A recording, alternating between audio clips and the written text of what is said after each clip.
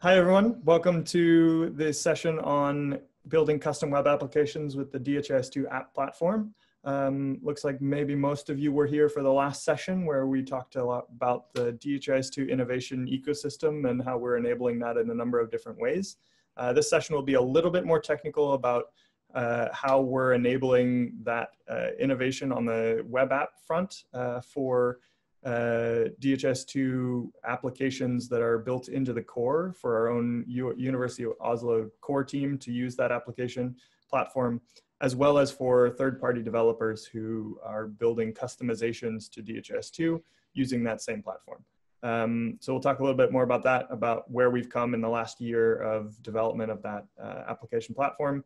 Some of this may be review if you've been to sessions that I've done in the past about the app platform.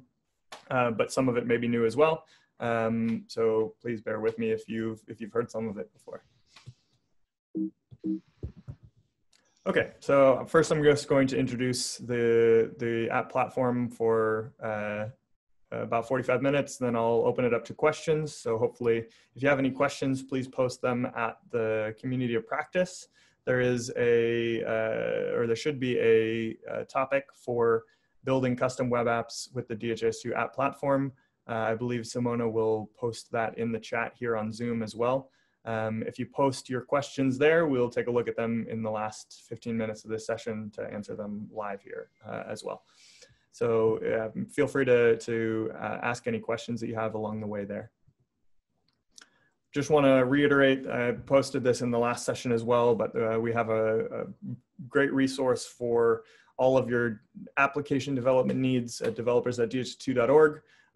Lots of announcements from the core team, upcoming events such as the Academy that we hosted in June and August of 2020, and hopefully we'll have another one at the beginning of 2021, as well as documentation, guides, learning materials. You can view the recordings and the slides from all of the sessions and the academies that have happened in the past as well.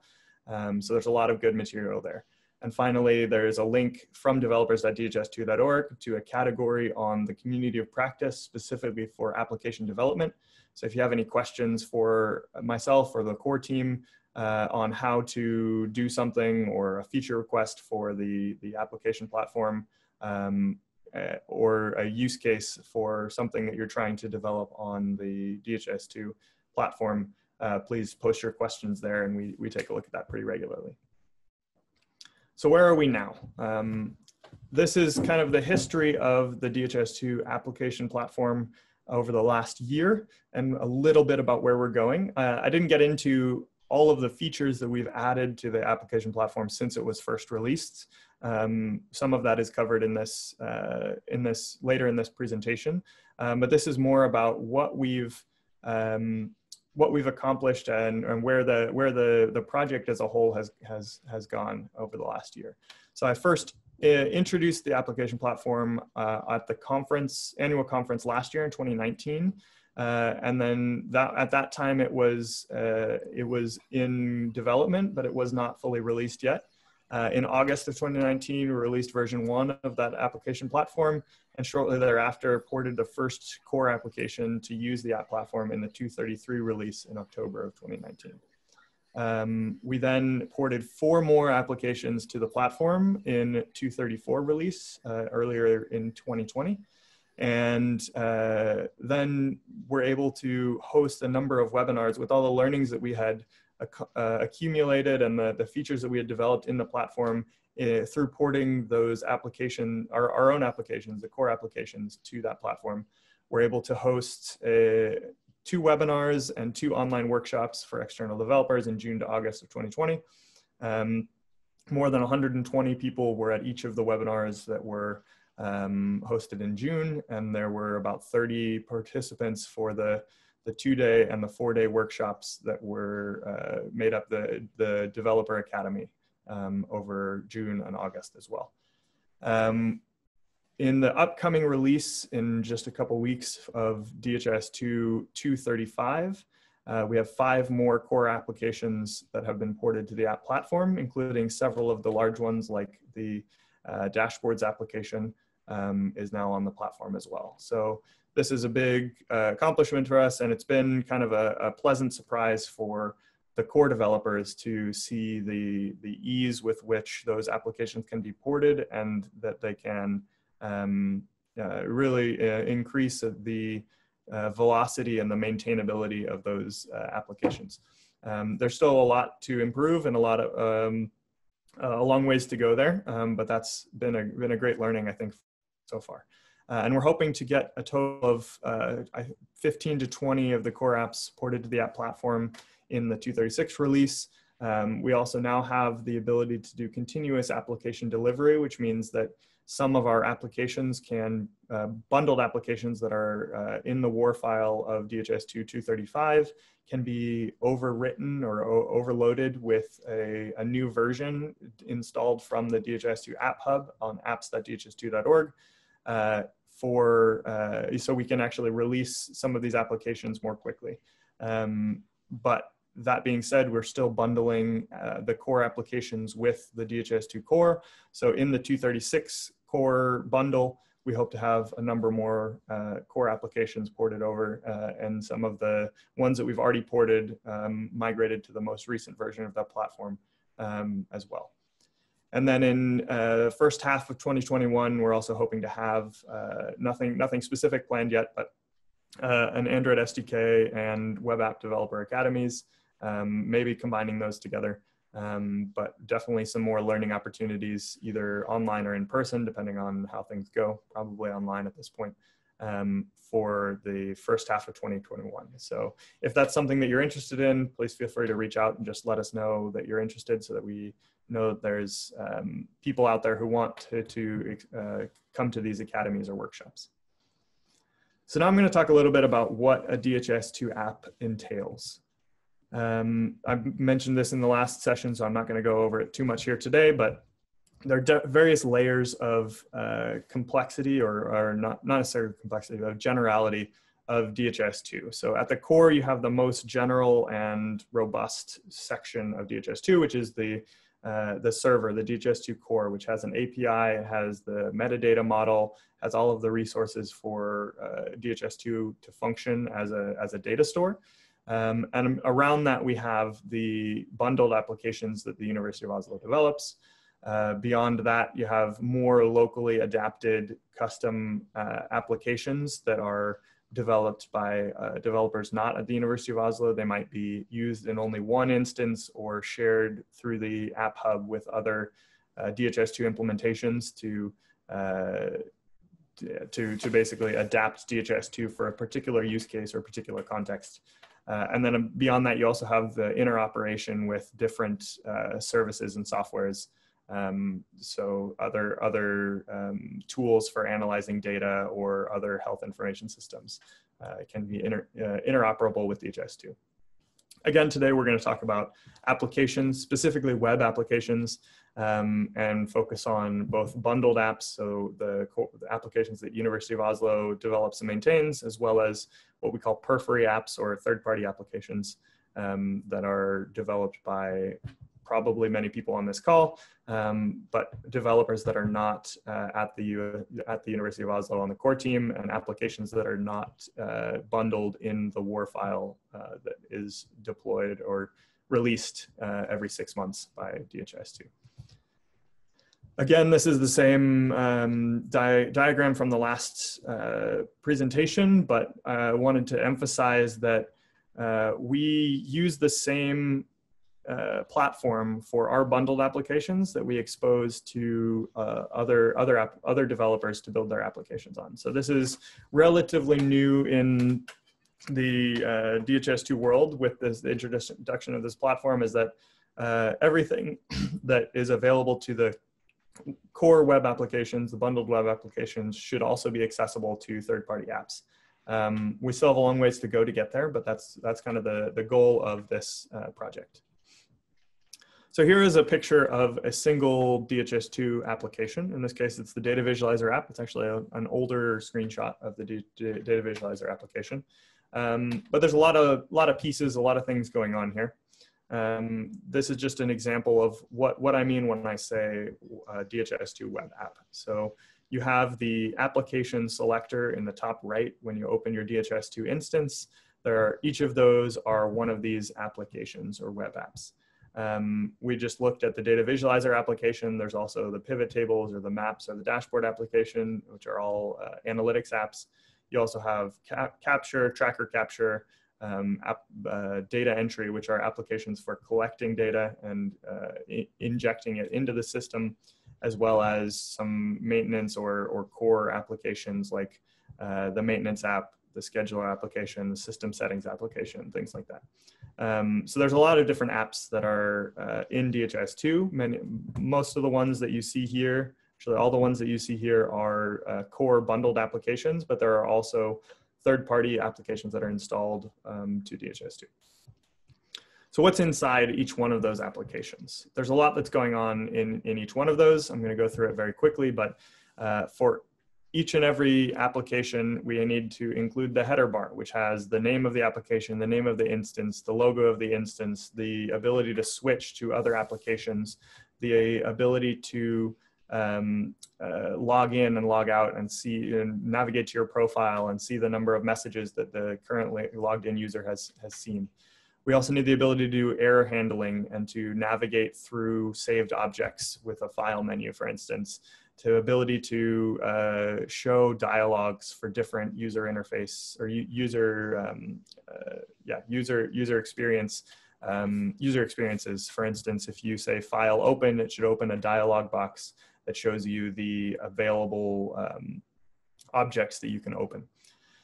In addition, we have a number of things within the app itself that are fairly common. So oftentimes you'll have routing within an application to be able to navigate through the URL to a specific page in that app, or to navigate to a particular saved object, for instance.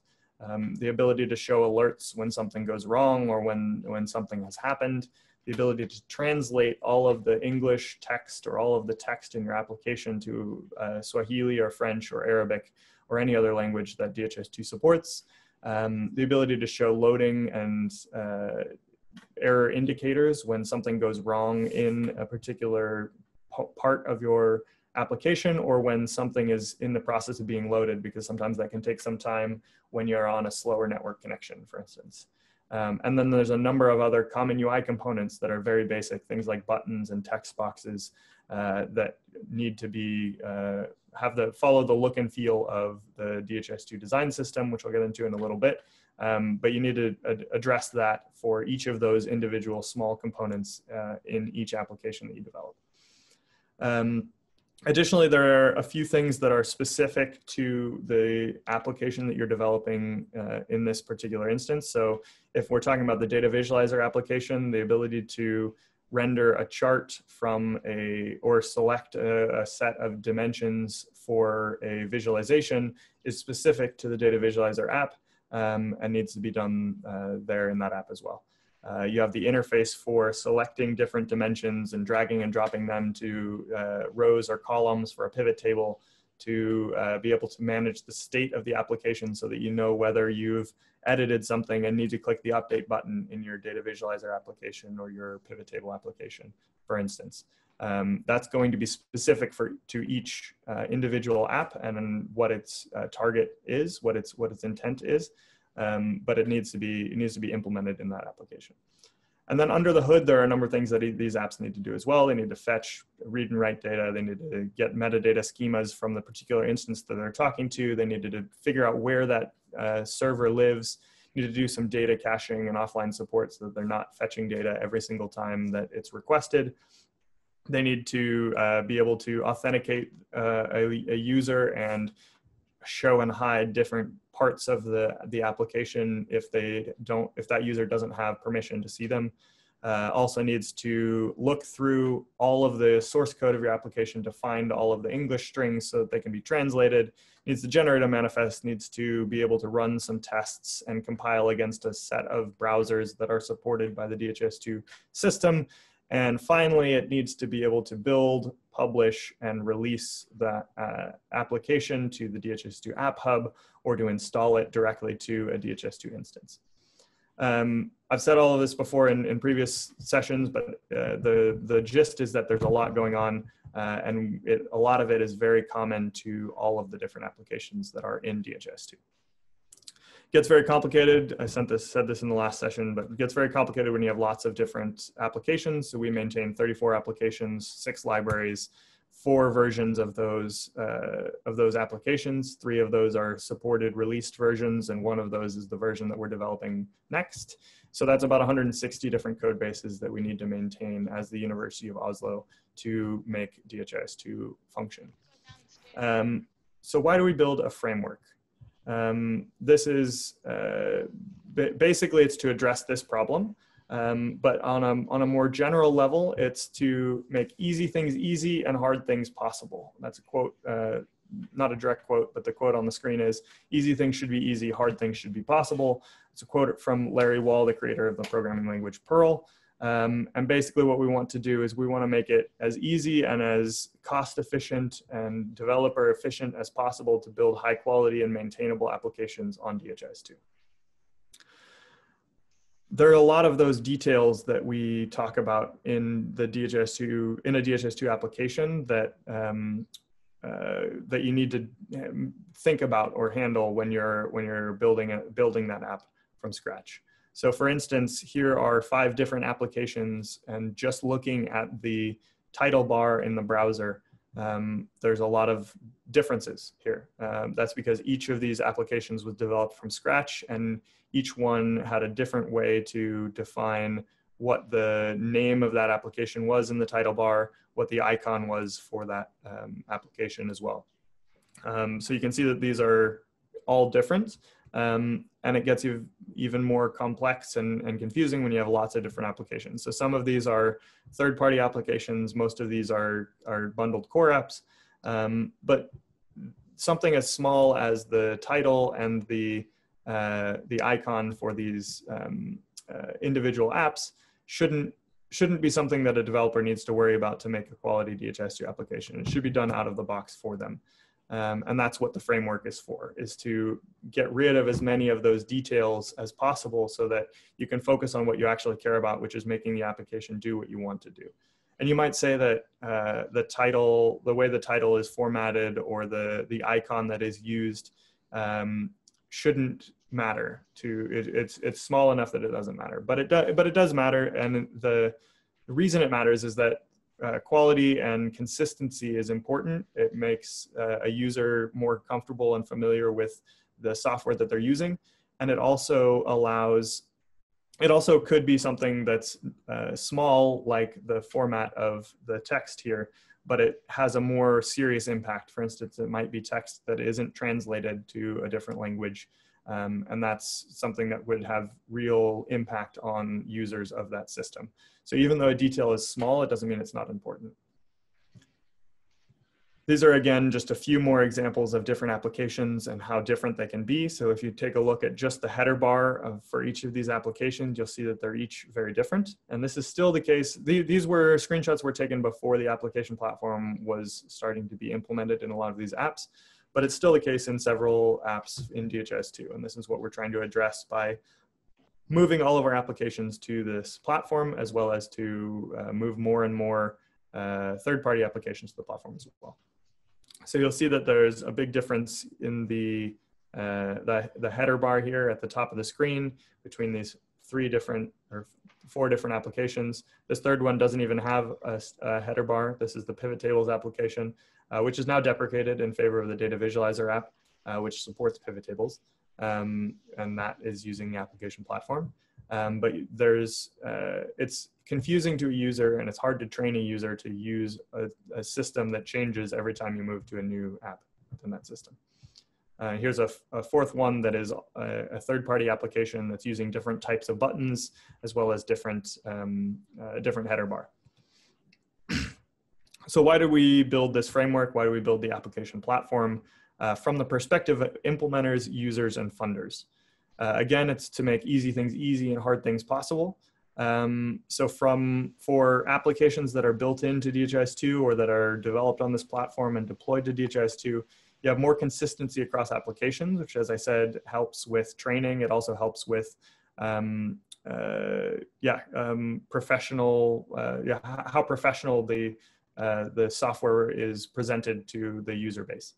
You get the latest features faster. This is a really big one, especially with the introduction of continuous application delivery in 235, because we can move much more quickly as the core development team at the University of Oslo.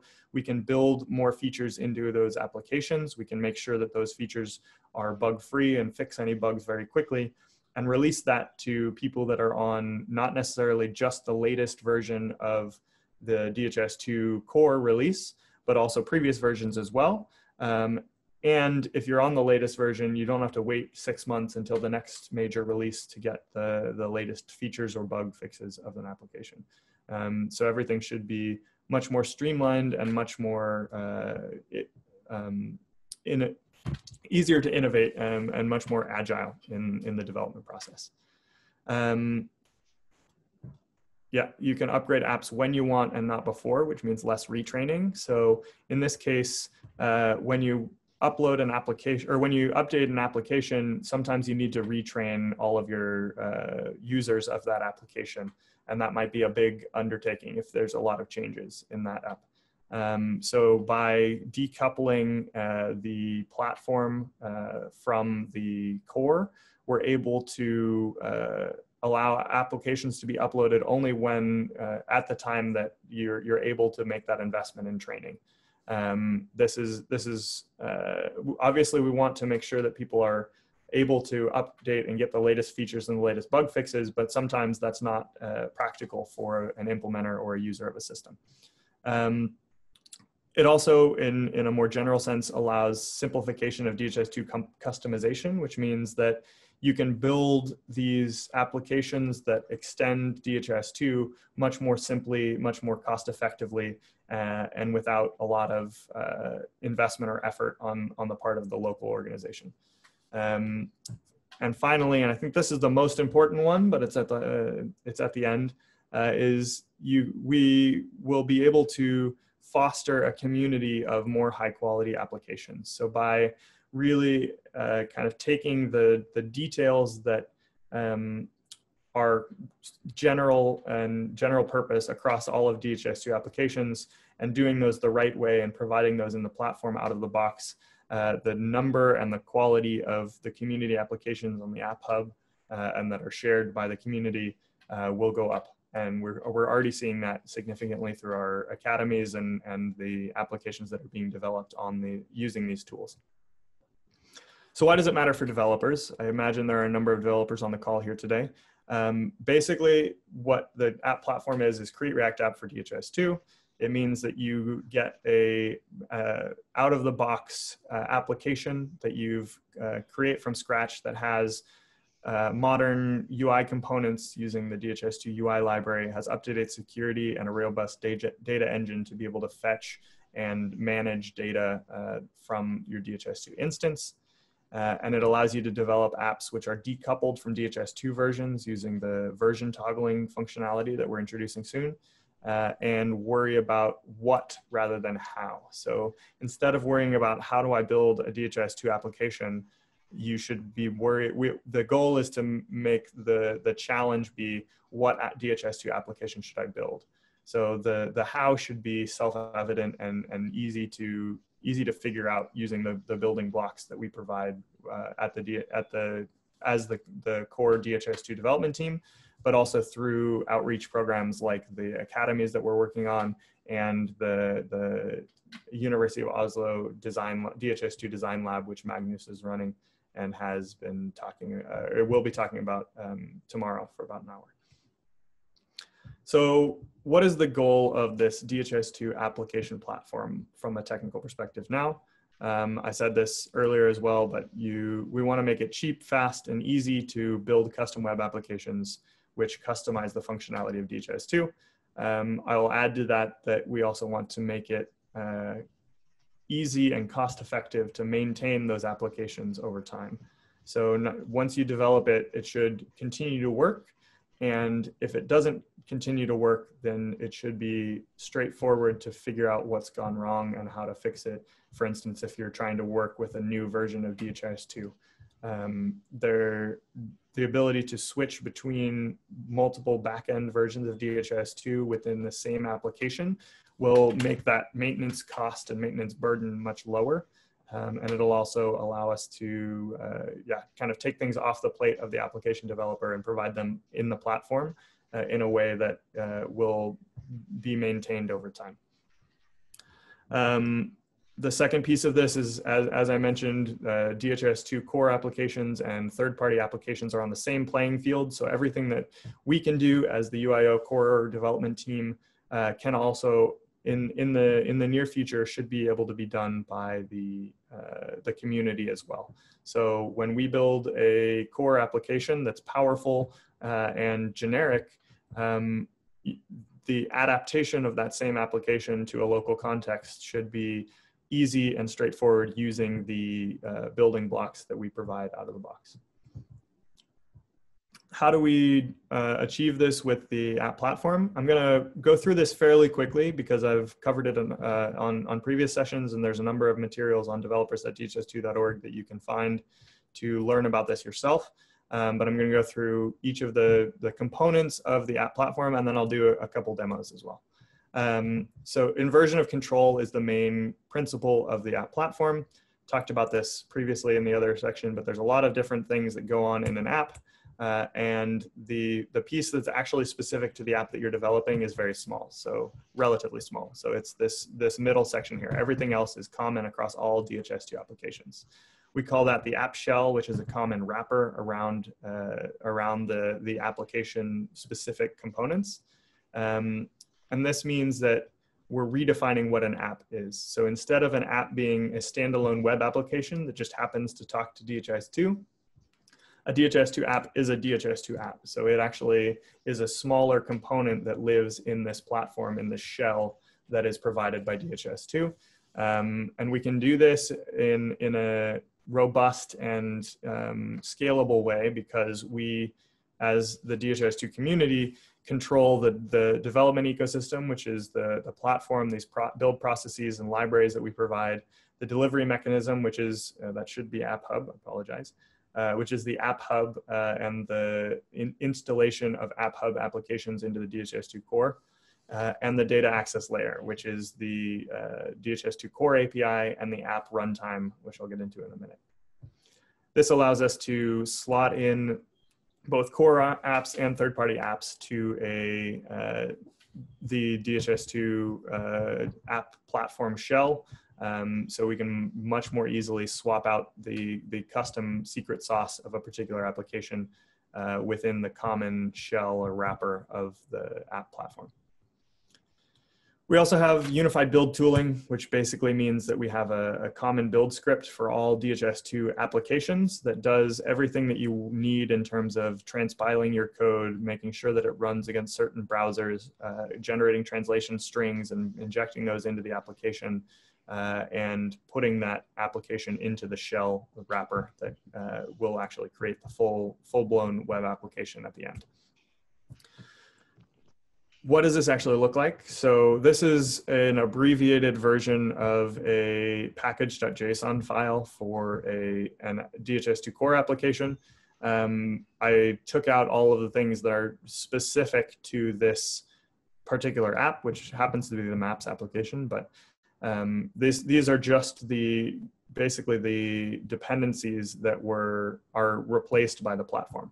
So instead of all of this and a lot of complexity that we then have to multiply by 34 times 4 for different supported versions, so we have 160 versions of all of this dependency mess, we have this. So this is the same, more or less the same functionality as was in this giant mess of a package.json file in just effectively two or three dependencies. So we still have React, but we also have the build tools, the common runtime, and the UI library that allows us to have modern and standardized components. And I'll get into what each of these pieces do in just a minute. So the app scripts, which is that standard build tooling, allows you to run a development server of your application. It allows you to build a production version of that application. It allows you to run tests on your application. It also allows you to, from the command line, deploy directly to a DHIS2 instance. So you can run the build script and then the deploy script, and I'll demonstrate this in a couple minutes, and that will immediately deploy it to a running DHIS2 instance somewhere in the world. This is a lot more time efficient, and is also much more friendly to continuous integration environments to be able to develop your application and immediately deploy it to a running DHIS2 instance. And soon we'll be adding the ability to publish to the DHIS2 App Hub from the command line as well, so that you can automate and kind of streamline the process that your application goes through to get to the App Hub. This app scripts does a lot of other things as well that we've mentioned in the past in that big diagram of the different pieces of an application, and I've listed them here as well. We also have a new configuration file, which is configuration specific to DHIS2. The name at the top here becomes the URL where your application is hosted in a DHIS2 instance. So you will end up having your application installed at your base URL for your DHIS2 instance /API/apps/simple-app. The title that will then show up in both the application menu as well as in the header bar when you open that application will be what's defined as title here, so simple example app, and then the description will show up in various places in the UI as well. The final thing that we configure here is the entry point of this application, which is just an exported React component. So there's no need to have any Webpack or Babel build scripts or do any magic around figuring out where a DHIS2 server is located or anything like that. This is a fairly simple configuration file. There are some other configuration options that you can use as well for more advanced use cases, but I won't get into those today. And then the second piece here, we talked about unified build tooling and the scripts that are exposed by the platform. Now we'll talk about the runtime that is exposed by the platform. So this are services and features of DHIS2 that you can access while your application is running. This is the app runtime dependency. It's published on NPM, and it has a number of different things that are included here. The UI primitives at the top there, that actually comes from the second dependency here, which is DHIS2/UI. That is not included in app runtime. But the rest of these are kind of out of the box provided by the platform. You have data fetching, translations, configuration, server discovery, and authentication. And soon we'll be having some very cool new features coming along, standardized loading and error handling for applications, standardized routing to be able to develop history routing without having any without including any external dependencies. It'll just be baked into the platform. Alerting, as well as data caching and offline support with service workers. So that will be coming, most of those will be coming in the next 6 months. You don't have specific dates for when those will be coming to the platform, but look for those coming soon as well. I mentioned the design system and the UI components that are exposed by this DHIS2/UI dependency. And you can learn more about that on the documentation website. So all of this is linked from developers at dhis2.org. You have a very sophisticated design system that's developed by the DHIS2 designer, Joe, here at the University of Oslo. And this has everything that you would possibly want to know about how a DHIS2 application should look and feel. Everything from how much space you should put between text and a button to how you just convey the concept of depth and layering to a user when you have things like modal dialogues and alert bars and different navigation elements in a DHIS2 application.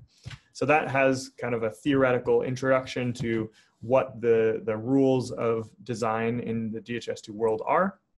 And then we have a DHIS2/UI. Oh, this is the wrong URL. Apologize for that. I will fix that right now. It should be UI.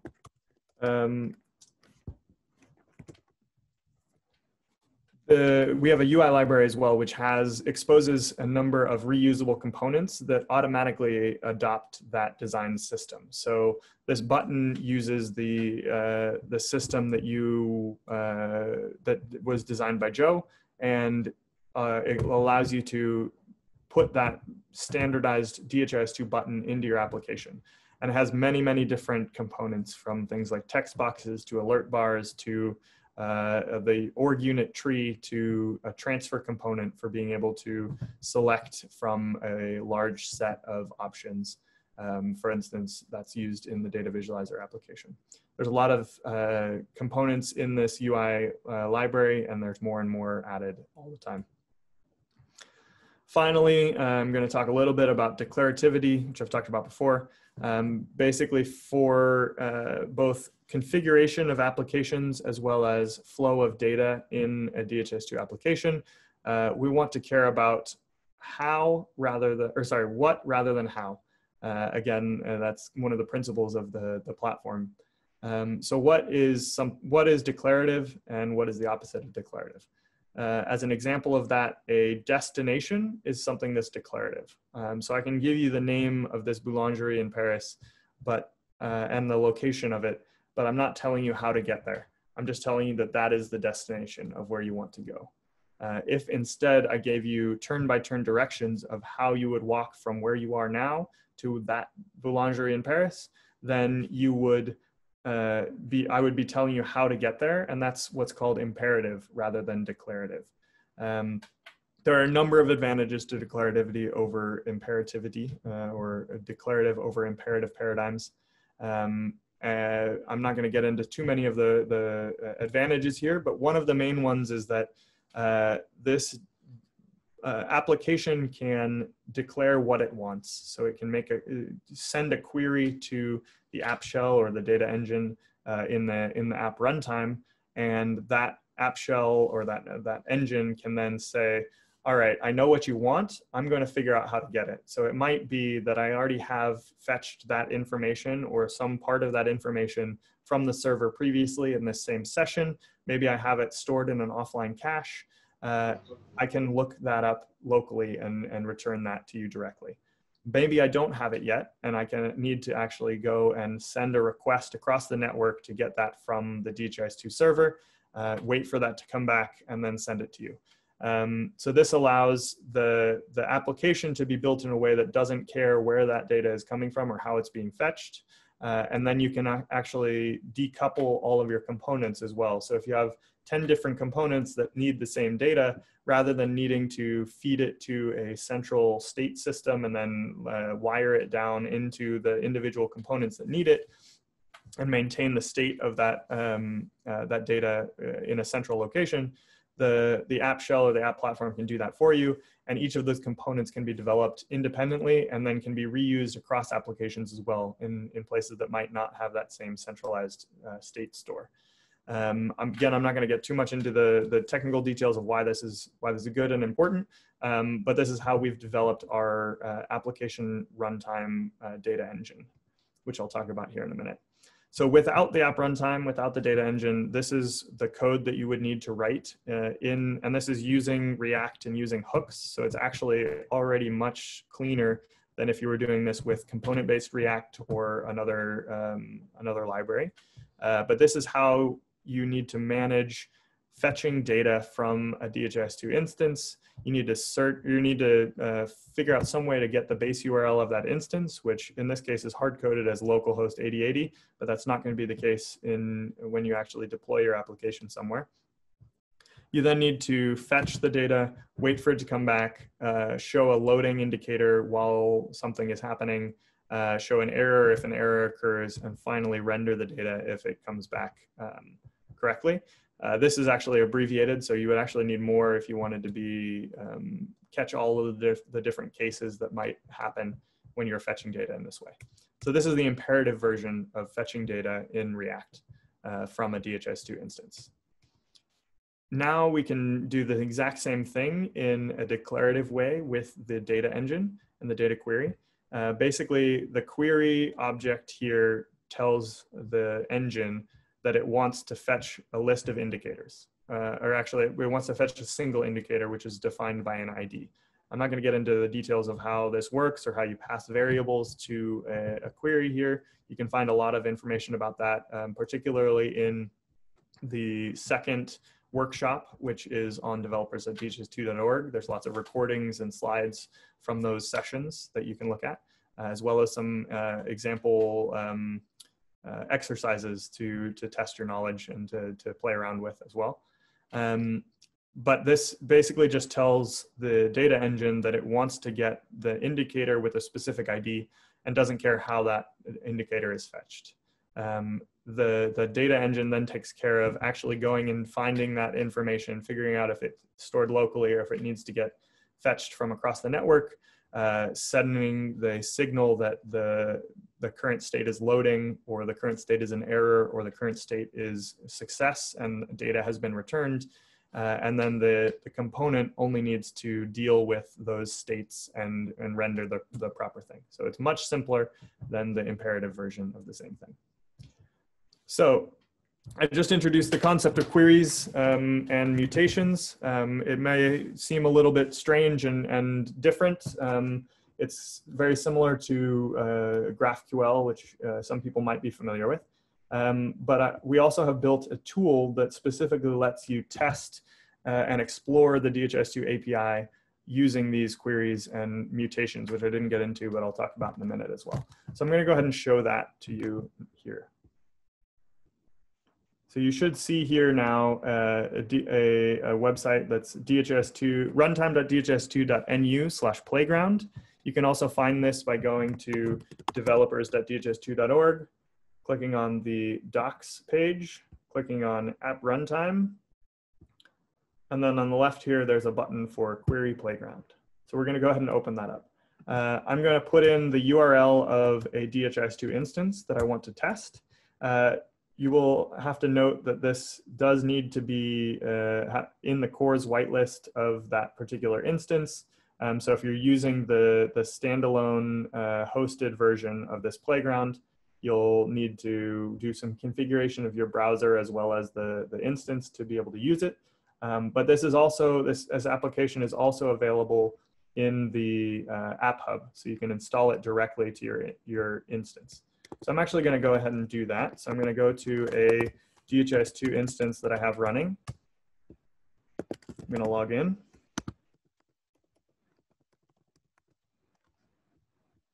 And I'm going to show you, oops. I'm going to go to the App Management app, or go to the App Hub. And now if I search in here, I should see Query Playground. So Data Query Playground by DHIS2. I'm going to install the latest version. It's actually already installed, but I'm reinstalling it here. So you can see that this installs that playground to your local instance. I'm then going to open that application. And this is the playground that we have provided here. So what this does is on the left side here, you have a number of tabs that might be open or might not be open that show different queries, and they could also be mutations. I'm going to go ahead and run this query, which is fetching the me resource from the API.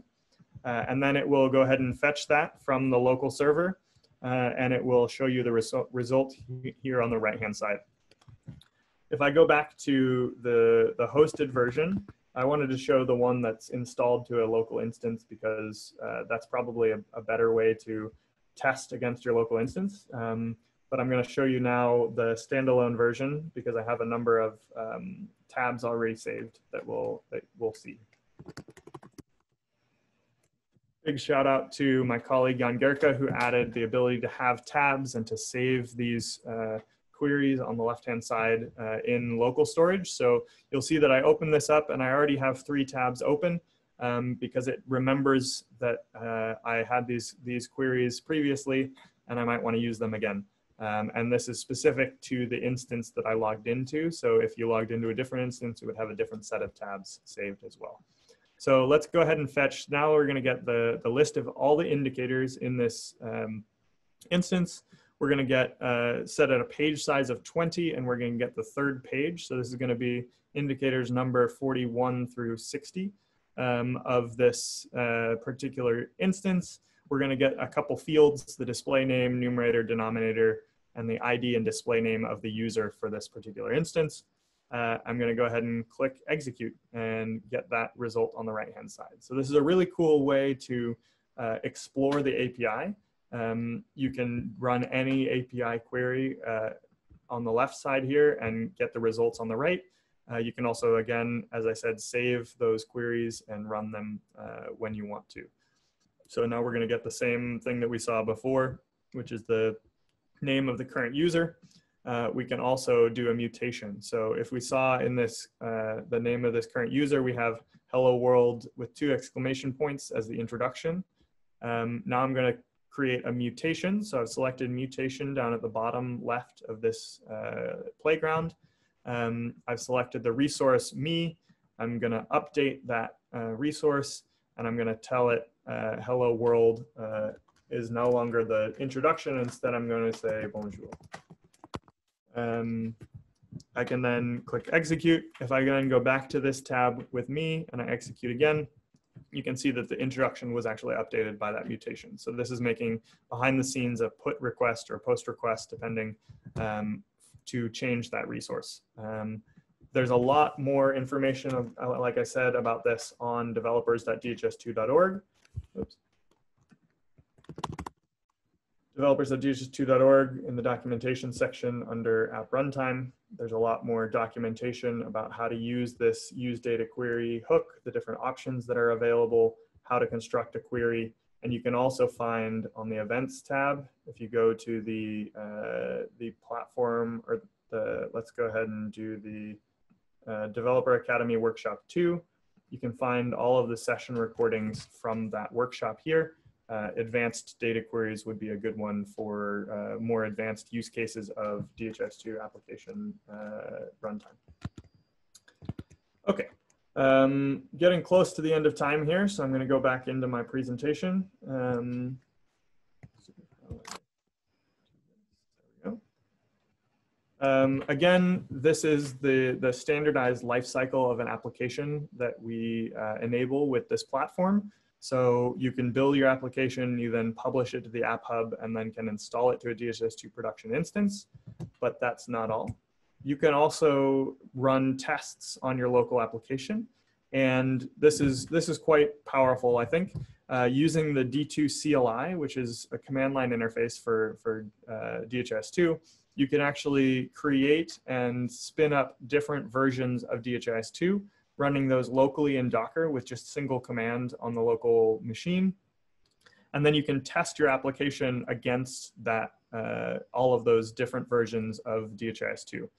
Maybe it's only one initially, but you still want to test your application against a running version of DHIS2, but you don't want to use the production version. You can go ahead and test against a local Docker instance if you have that capability. You can also run local unit tests with Jest automatically with the platform. There's a test command in the scripts for the application platform as well. And then the other new line here in the bottom right is the ability to deploy directly to a production instance. As I mentioned, you can create a DHIS2 application, run app scripts deploy, and it will install that instance directly to, or that application directly to a DHIS2 instance. Again, find lots of resources on this at developers.dhis2.org in the community practice, and we continually update those. So look for more information. I'm going to go ahead and open it up for questions. I wanted to do a quick demo of creating a new application and deploying it to an instance, but I think we're running pretty short on time. So I'm going to open it up for questions now, and if there aren't too many questions, I will do that demo. Let me see if I can find this.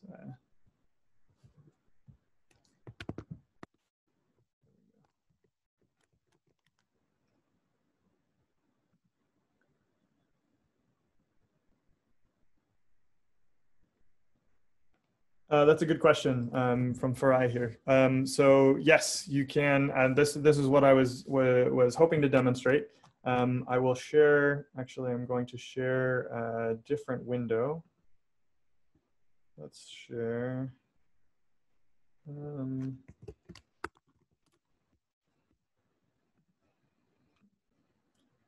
Share a different window here. So this is just a terminal where I have let's say I have a local DHIS2 application. So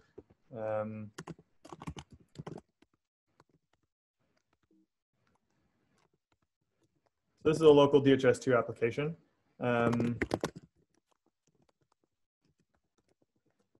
I have the latest version, so I'm just going to make sure that I have the latest version of this CLI app scripts application. Oops, scripts.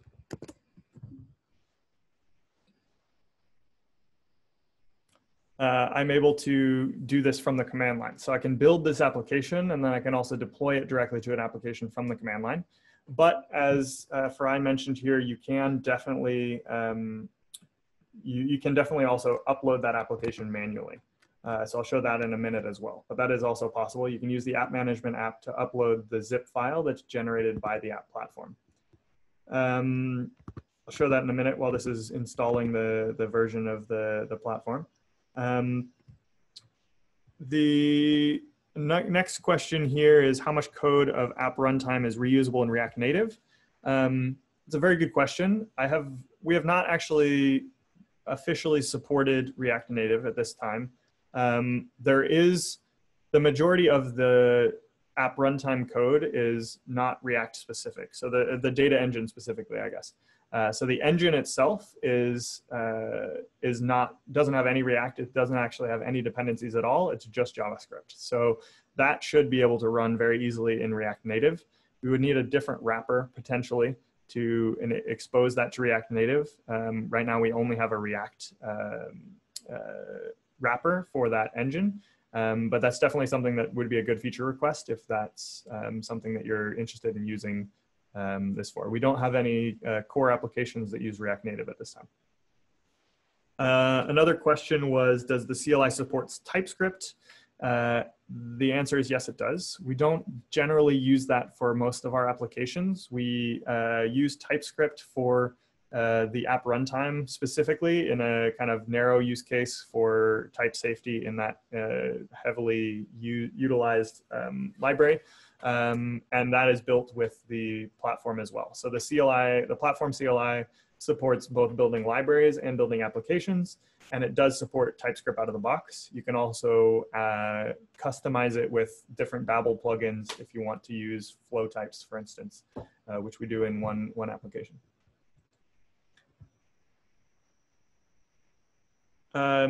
Does the app runtime as presented support all web API resources, or at least all the commonly used ones? Yes, it should. If you find any that it does not support, we would like to make sure that it does support them. But as far as we know, every endpoint, a web API endpoint should be supported by that app platform or the app runtime. I'm going to go ahead and finish up here. So I've installed the latest version of the CLI app scripts. I have, as I mentioned, an application running locally. You can see the d2.config.js, which has just a type of an application and it points to an entry point. I can run yarn build, which under the hood does d2 app scripts build, as you can see there. So it actually is going to now build a production artifact that is installable to a DHIS2 instance. It generates all of the translations for this application, builds the application, builds the app shell that wraps around that app with the application inside of it. And then in about 30 seconds, should see, actually should be faster than this, but my computer is going very slowly today. It builds an archive, so a .zip file that you can then immediately upload to a DHIS2 instance. So you could manually upload this zip file to the app management app in your instance, for instance. So if I go to the app management app, and maybe you can't see my screen, so I'm going to share just the whole desktop now. So in this app management app that you can see here, you could click upload and then select the zip file and upload that was generated by that build. Now, if we look at the this was generated the zip file. We can also run yarn deploy. Oops. Oh, sorry, yarn deploy is not defined, so I actually need to put that into the scripts for my application. It is available here, but I hadn't defined it as a script yet. So now if I go to yarn deploy, it will run the deploy script where it will ask me for a instance URL. I'm going to put in the one that I was using before. It asks me for a username and password for a user that is able to install applications to that instance.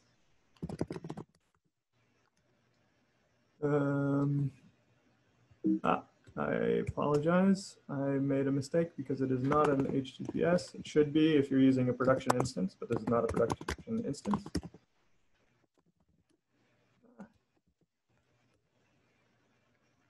Anyway, we need to wrap up here, but I will keep doing this while I talk and hopefully not make any more mistakes.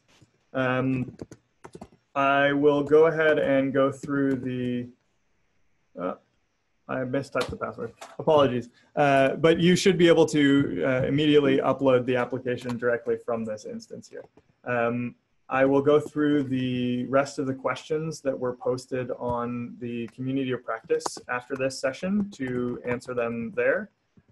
If you have any more questions, feel free to post them on that topic in the community of practice. And I will do this correctly this time. So now we are able to actually upload the application to d2.winged.tech. I go back here, reload the app management app, and you can see that this application has been installed to this running instance from the command line. So that is just a demonstration of the deploy command. We are out of time, unfortunately, here today. Thank you all very much again for joining me. And if you have any questions, post them on the community of practice, that topic that was started, and I will answer them asynchronously after this. If you stay on this session, you should see a great topic by a number of my colleagues that is coming up next about scripting custom forms. So looking forward to seeing that myself, and thank you everyone for joining.